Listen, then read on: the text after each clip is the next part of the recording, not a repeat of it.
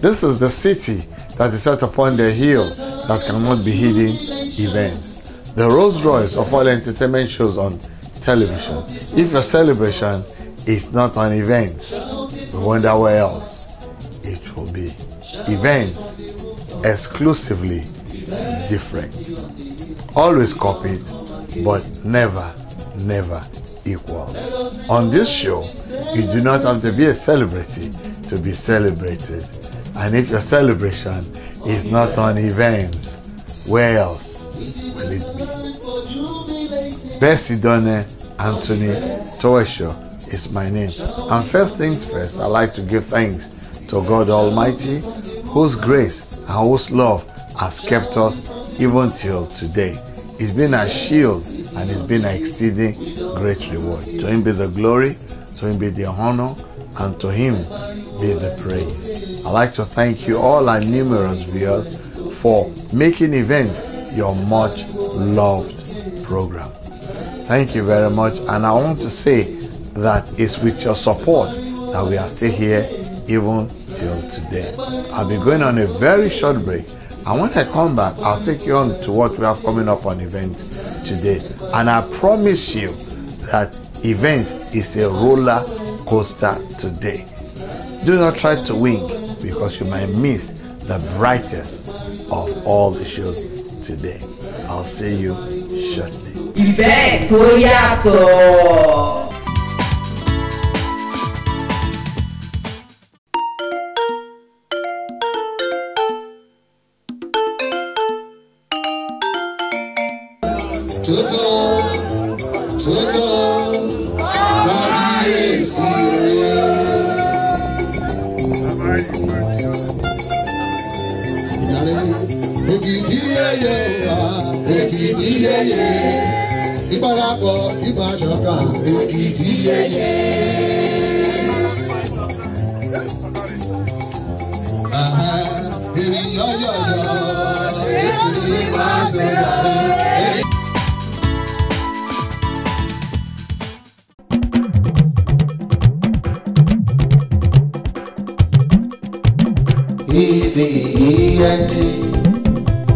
Entertainment lóríṣiríṣi.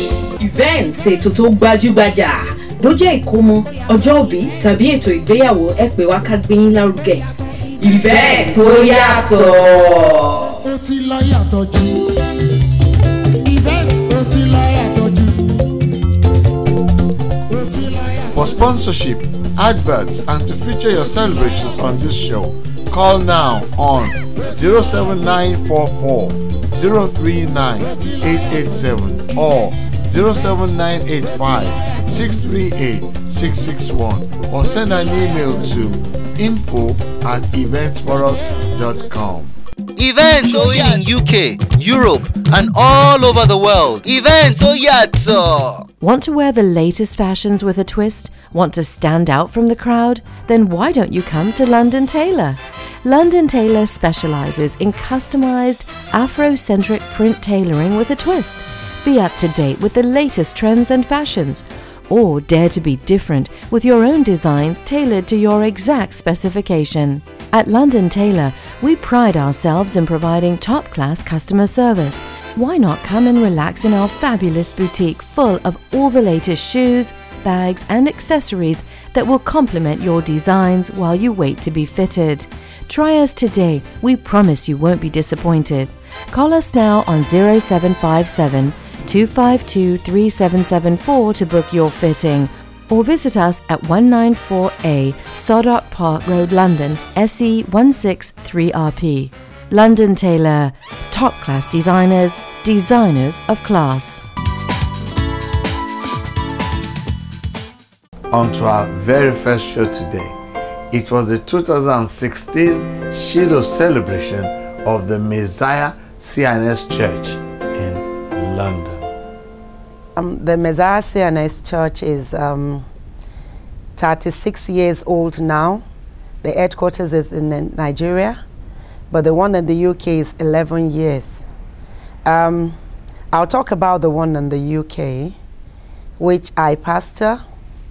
It started in 2004 in a one-room apartment, Stockwell Park. We usually have a house fellowship then, and that was how Messiah became big as it is today in the UK. My belief as a church is I believe in Christ Jesus as my Lord and my Savior, and that is what we preach as well in Messiah CNS Church worldwide. We believe that Jesus Christ is the only way, and it is through only Him that we can make heaven. In Jesus Christ ministry, it does three different things: teaching, healing, and miracles. All this happens in this ministry, and we give Jesus the glory so far. Under this ministry, we have seen a child, a lady that delivered a kidney stone. Actually, she was the one that did my makeup now. And a lot of testimonies. 2005, 2015, February, a lady died here. I would say she died, yes. It was in the course of my deliverance with her, but she later came back to life. And to the glory of God, our father even came from Nigeria. Our father is a head of CNS Church, Baba Aladura. He was here last year. He even had about 3 days revival with us to give God the glory and thanksgiving for saving his daughter. His daughter is one of the choristers. To the glory of God, today she's a living soul. And she has given her life totally to Jesus Christ. A lot. Shiloh is a mountain of prayers. If you see the book of 1 Samuel, chapter 1, verse 1 to 20, there's a man there called Elikana. He has 2 wives, Pelina and Anna. Pelina had children, but Anna was barren. And it is a custom of this man to travel to Shiloh every year with himself and his 2 wives to go there to make sacrifice to the Lord. And there's a prophet there called Eli. So every year people come from all walks of life to ask for whatever they want. And it is on the mountain of Shiloh that Anna got our own child, which she named Samuel. So that is what we are practicing, and that happens every first month of the year. So we see Shiloh as a mountain of prayer that you can bring any kind of request that you have before the Lord, and you actually have to be fasting. And that we do yearly. One of my members, our first child and the only child, got involved in a drastic accident in Nigeria. The car was write off completely. Nobody knew that there would be a living soul in the vehicle. And to the glory of God, the man that was in the car, our son, didn't even have a single cut in his body. So we give God the glory for that. Lots of my members got their British nationalization during this Shiloh program, and a lot of deliverance happened here as well. About 18 people confessed in the presence of the old church. It wasn't any hidden thing. They came to accept Christ into their life, and they began to decree that they don't longer belong to the spirit of marine water. They've been into one kind of demon or the other. Majority of them are the people that comes here every year asking for their womb to be opened. Actually, a lady even confessed that our issue of not being able to have a child in our womb, but our belly will be swollen. The hospitals in the UK, a lot of scan has been done on her. They will see that actually the stomach is swollen, but they could not find a child in it. I pray a lot with her. She fasted a lot about it, but during this Shiloh, she came out to confess that she always gave her child to the spirit of marine water, and that is why they could not see any child in her womb. To the glory of God, today she's delivered, and she comes to church more frequently than she used to do in the past. We have the juvenile department, we have the youth department. Both of them assembled together in the building upstairs here, and so far our high school student and the university student, they have actually invited and brought a lot of their church members, school members, to come for fellowship here. That's the place that we have the children. They would dress like a sailor, saying that they are warrior, because Holy Michael was a warrior, is an angel. He was the one that defeated the devil and sent him out of his place in heaven. So these children are just like a resemblance of Holy Michael. So they have their uniform and they do parade every occasion. They dress every Sundays to the service. And when we have special occasion, they do a parade that was seen in the Shiloh there. Left side, left side, left side, left side, left side, left side, left side, position, right, turn, right, left side, left side, left side, drop it, pick it and continue your movement, fall out, drop it, 1, 2 set, 1, 2 set, abo, turn, 1, 2 set, 1, 2 set, abo, turn, pick it, left side, right, turn, left side, right, turn, left side, left side, left side, left side, left side, left side, left side, left side, left side, right, turn, left side, right, turn, left side, left side, roll parade, part 2, begin, fall out, 1, 2 set, 1, 2 set, right, turn, left, turn, back 2 set, right, turn, roll. I want to say it out to everyone that if you want to actually see Christ Jesus face to face, I will tell you to come to Messiah Church, because Jesus is the Messiah. And in Matthew 11 verse 28, it says, God comes to me, all that labor and are heavy laden. I will take away your yoke and I will give you my own yoke, because it's lesser. And I will just say that whatever you're going through, you need to come closer, more closer to Christ Jesus.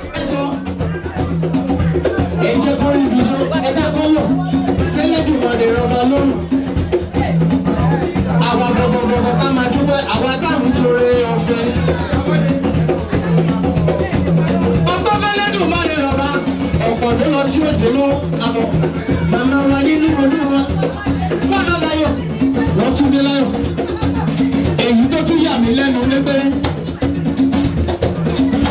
nínú gbogbo sílẹ̀ yìí pẹ̀lú gbogbo àwẹ̀ yìí tá a bá tún ṣẹ̀ṣẹ̀ jí màmá tún máa fò sókè ṣe ni mo máa ń wò pé báwo ló ṣe ń ṣe àwa ni màmá kan àwọn ẹ̀rọ tó máa yí ọmọ.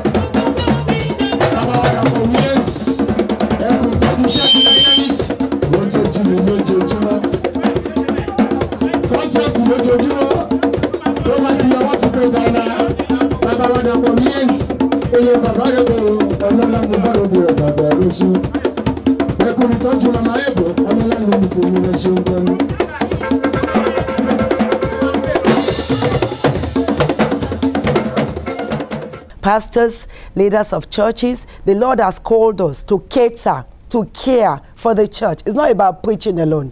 If your member is sick, you want to preach, he will not be there. If your member is hungry, you want to preach the word, she will listen. You have to feed them. Jesus Christ did all this. He fed them with the Bible, the word of his Father.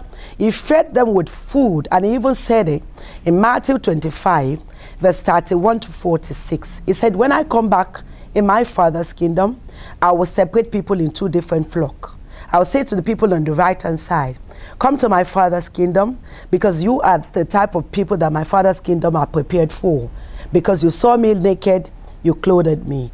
You saw me hungry, you fed me. I was without a shelter, you provided me with a home.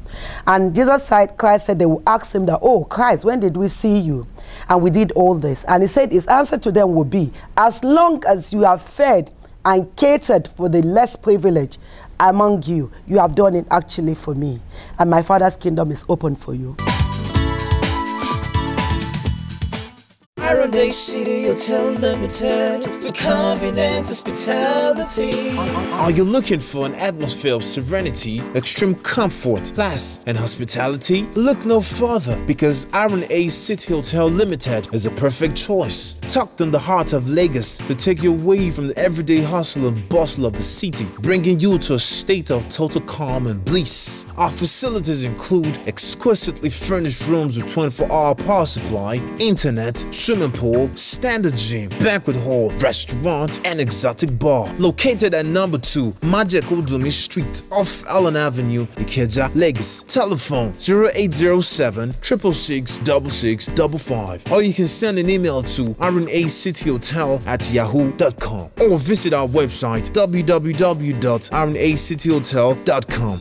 Iron A City Hotels Limited, for convenient hospitality. City Hotel Limited for confident hospitality.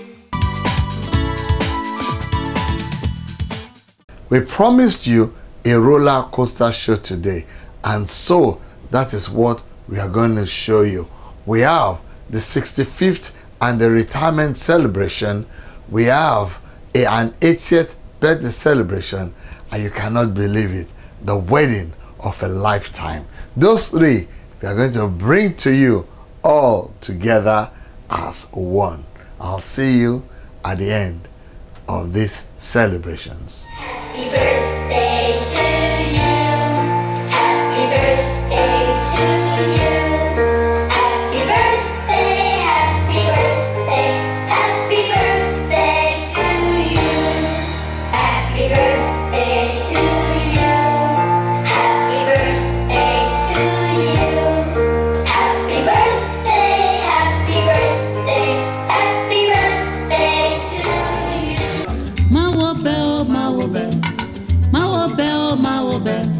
Sonia Demi o ma wo be, African beat ke ma wo be, àwọn lọ́tẹ̀ tó ní ká má ṣe tàwa o, tara wọn ni wọ́n wí. Ma wo be, àwọn ìyá tó ní ká má ṣe tàwa, tara wọn ni wọ́n wí. Ma wo be, Sonia Demi o ma wo be, African beat ke ma wo be. Àwọn lọ́tẹ̀ tó ní ká má ṣe tàwa o, tara wọn ni wọ́n ń sẹ́. Má wo bẹ́, àwọn olùyà tó ní ká má ṣe tàwa, tara wọn ni wọ́n rí. Ẹ má wo bẹ́ o, ẹ má wo bẹ́, ẹ má wo bẹ́ o, ẹ má wo bẹ́.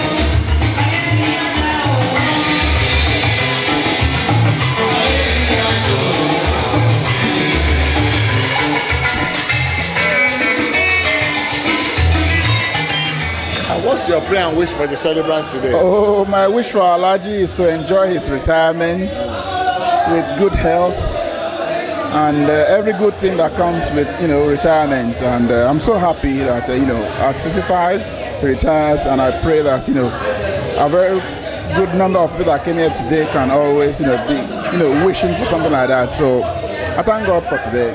As a member of this wonderful club, I would like to wish everybody that's come to celebrate with Alhaji on his retirement and his 65th birthday. As you can see, Alhaji has now joined the league of the retirees. He's now been conferred, I'm yet to mention this, but I will not say this on air. But when we get to the clubhouse, I shall be conferring an honor onto him to be, one of the elders of the club now.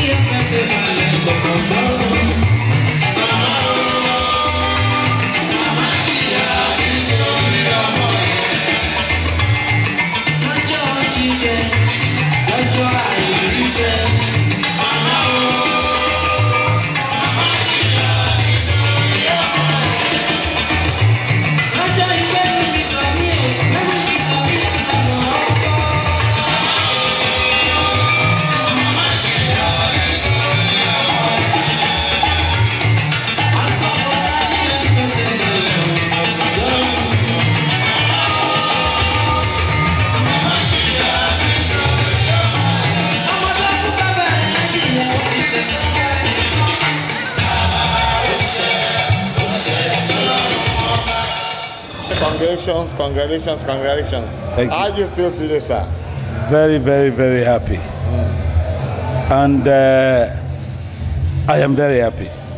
This is one of the best days in my life.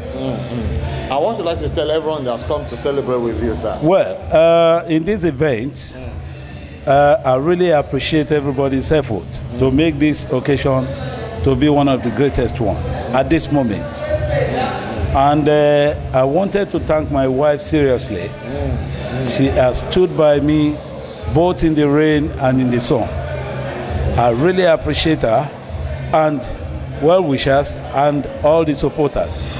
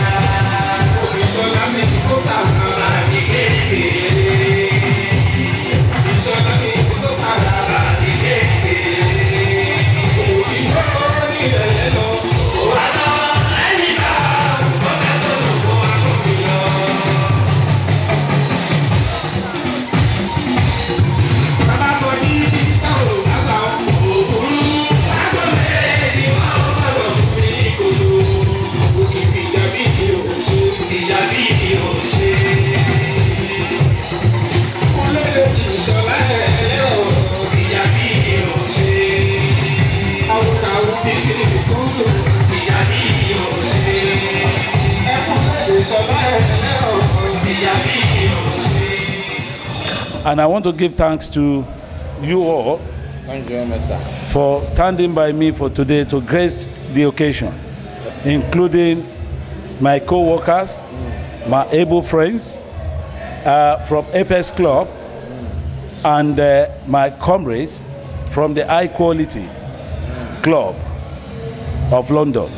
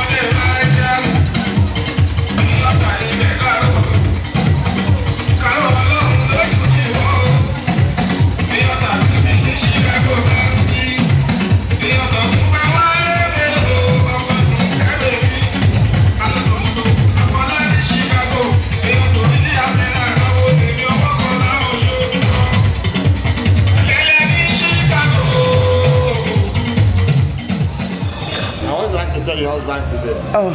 What's your wish for him? He's the best man in my life. Wow.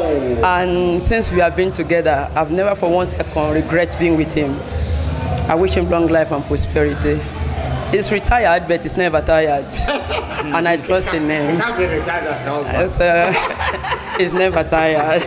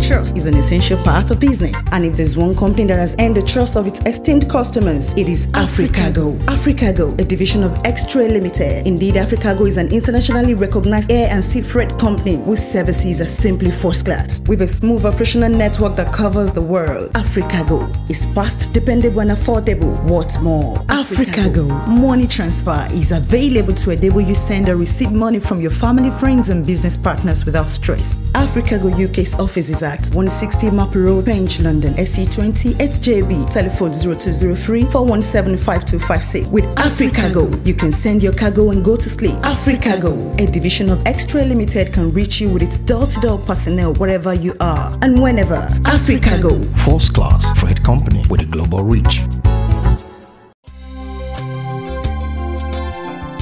Welcome to Landmark Hotel, where hospitality is with a difference. At Landmark Hotel, you can enjoy wireless internet facilities in your room and within the hotel building, uninterrupted power supply, portable water, adequate security, 24 hours laundry services. Also available at Landmark Hotel is a 200-seater conference room for wedding ceremonies, corporate meetings, lectures, and symposiums. Our staff are very hospitable. At Landmark Hotel, your security is fully guaranteed. Landmark Hotel is at Plot 3, Block 2, Salami Titilola Street, off Shiloh Road, Jericho GRA, Ibadan. Our telephone number is 02-220-20337 or 08065-623-781. Email address is landmarkhotel@yahoo.com.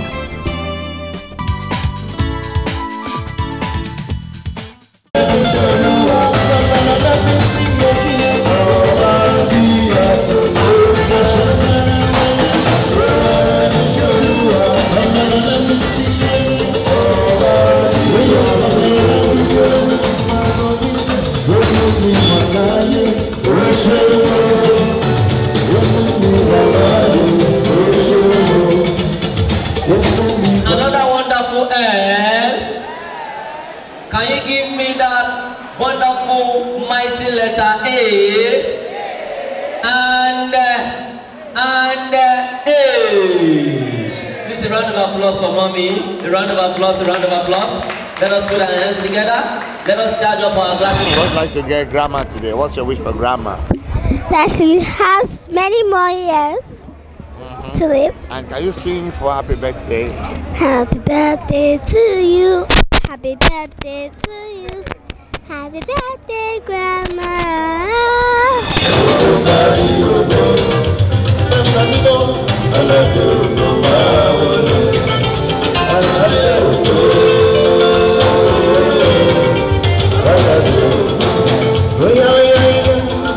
Special request. sọ́dọ̀ mọ́mì ló ní kí n lọ sọ wípé ara ẹ̀ ìwé ẹ̀ka ti jó.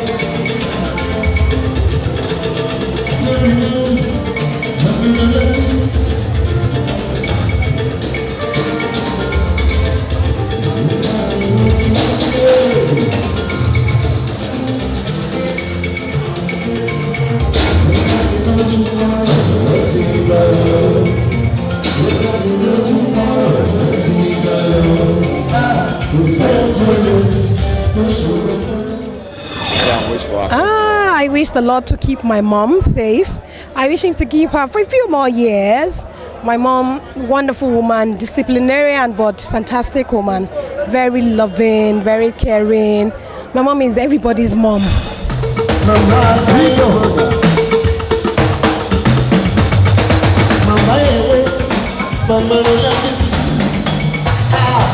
There is something that is coming to your presence.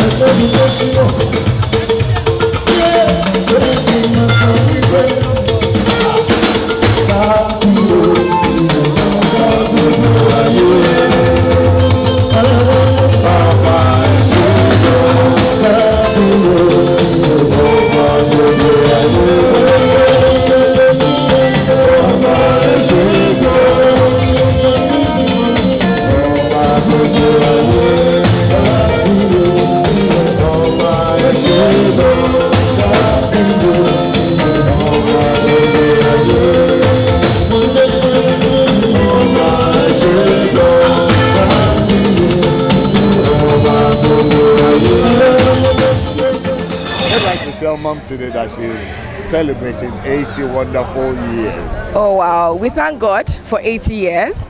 She's been a fantastic mom. You know, she's really that person that keeps the family together. She really has been fantastic.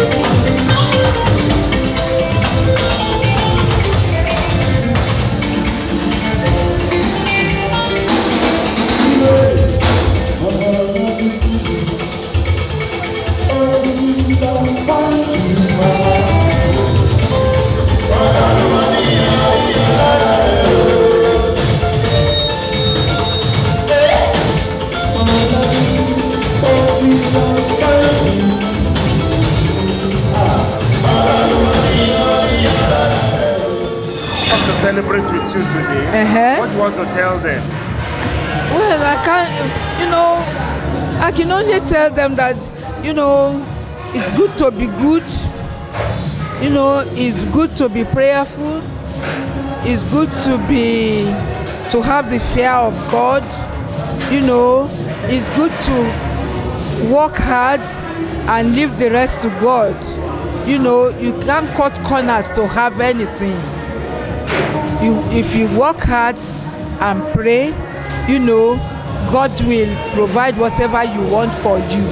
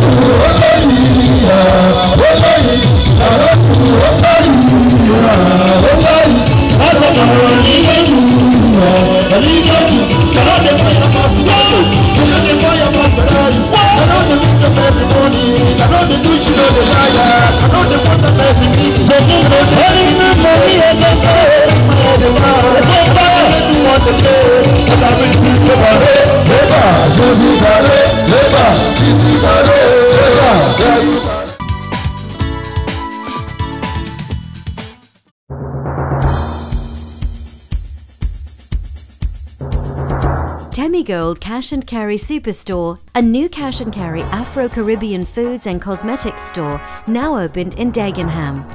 We offer quality African and Caribbean dry and frozen food products and condiments.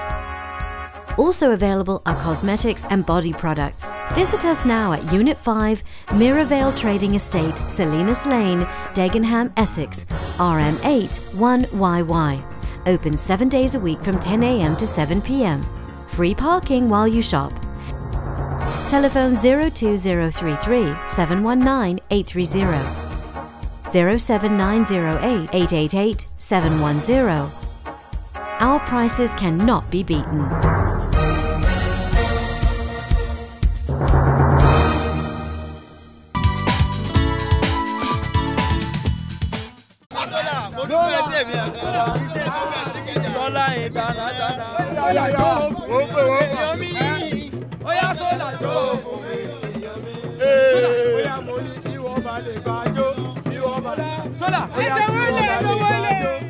Welcome to Lagos from Dublin. How you doing, man? Hey, what would you like to wish the bride and groom? I would like to wish them happy married life, long life, prosperity. Everything I wish myself, I'm going to wish them. So how do you feel being in Lagos? Well, Lagos is a nice place to be. The best city in the world. Wow. Yeah. Whether you go to Dublin, London, New York, Lagos is the place to be. Lagos is the best. It's the best. There's it's the no place. place like Lagos. It's no place like home at all, man. Okay. Event on Sky. Events. That's you. Sky 184. You see? Events. I watch every Sunday. You watch events every Sunday. Pull up to my bumper, baby, shine on. Girl, you're looking so fine and you blow me mind. Shine on. Girl, I want you and I hope that you want me to. Yes, girl, you're sexy, driving me crazy. Pull up to my number, let me call you my lady. We don't know that. Every time I'm dreaming, girl, I'm dreaming about you, baby. We don't know that. Every time I'm dreaming, girl, I'm dreaming about you, baby. We don't know that. Every time I'm dreaming, girl, I'm dreaming about you, baby.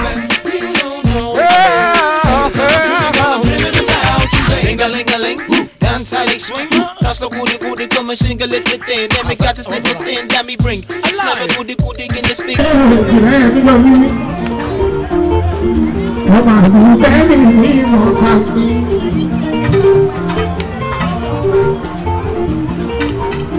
I'm getting party. I'm not going to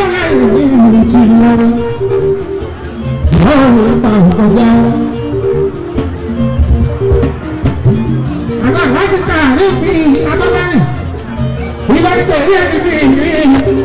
I'm not late, I'm getting hello. Ola Baba Tito, Muhammadu Badri, Baba Temi, Abu Hassan, Baba Kaya, Zainab. I was lucky to meet you. We are going to see you. We got them. I'm all way by. Tell me go. Nobody is I'm going.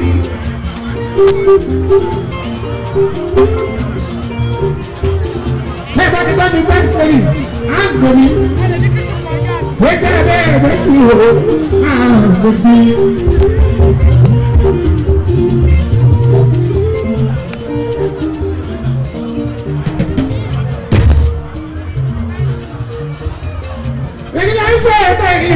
Tell me go. I live my life. Yes. I'm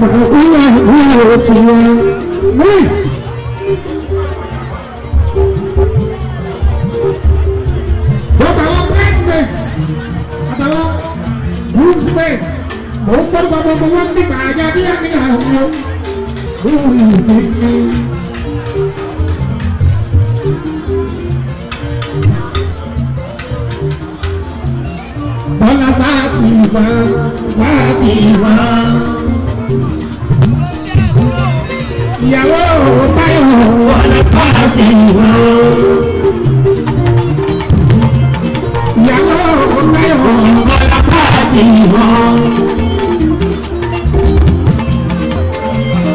Mama Jẹ́mi Bola party on. Ìyàwó tẹ́mi Bola party on. Ìyàwó tẹ́mi Bola party on. Tẹ́mi àṣeyàwó Bola party on.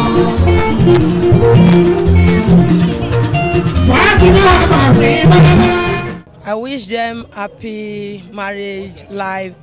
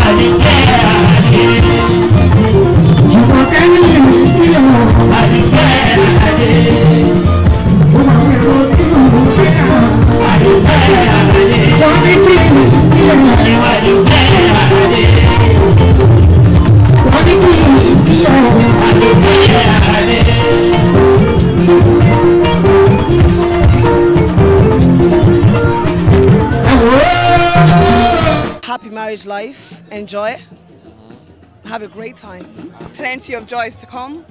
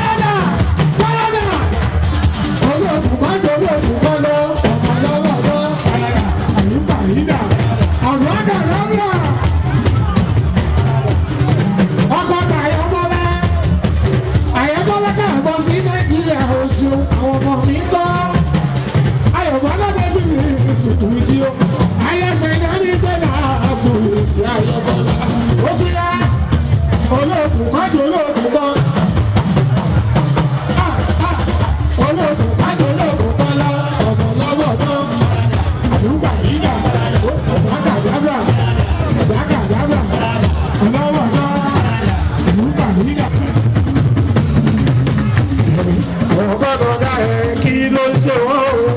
Wọ́n sì ń sọ̀rọ̀ bí Elédùmarè kúdá. Gbogbo kakókó. Aṣíwájú ọkọ̀ fún mi yọ̀ mí rí. Àkókò nílẹ̀ lọ rí.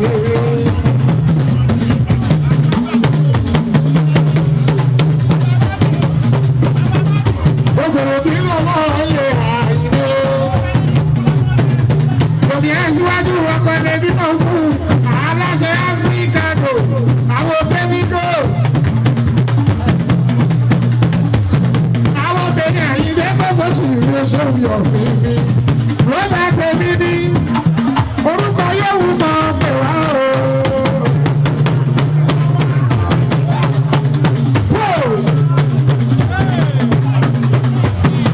Àwọn tó ní bó ìpàdé léwédú orúkọ yóò wù mọ́ pè wá o.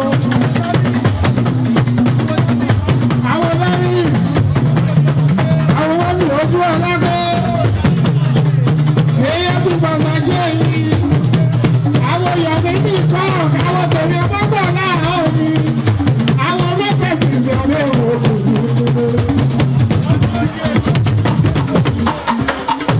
Àwọn ọmọ oyè lọ́sìrì ní oṣù lọ́sìrìlà. Oyè lọ́sìrì ní ọ̀gá ní àdúgbò. Àwọn ọmọ òkú sọlá.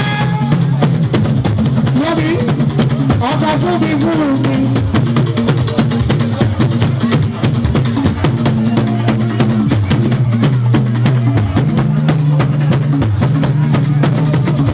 Àwọn òkú sọlá ọ̀rọ̀ ìfún kánsẹ́lọ̀ wọ́n fọ̀fẹ̀ dàrú. Gbogbo tó dàrú ó máa tó lọ́yẹ lẹ́dùnmọ̀rẹ̀ ìlọ́lá náà wọ́n bá. Kandidate wa ni any day anytime.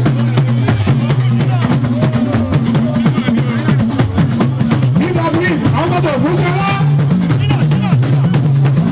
W15. Òkú sí lọ yóò ṣe òun.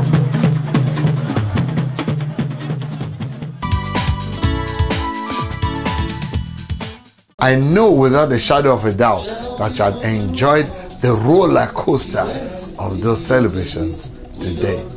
Percy Donne Anthony Toesho is my name. I'd like to tell you that you can follow us on Twitter, Facebook, and you can watch this particular show on YouTube and on our website.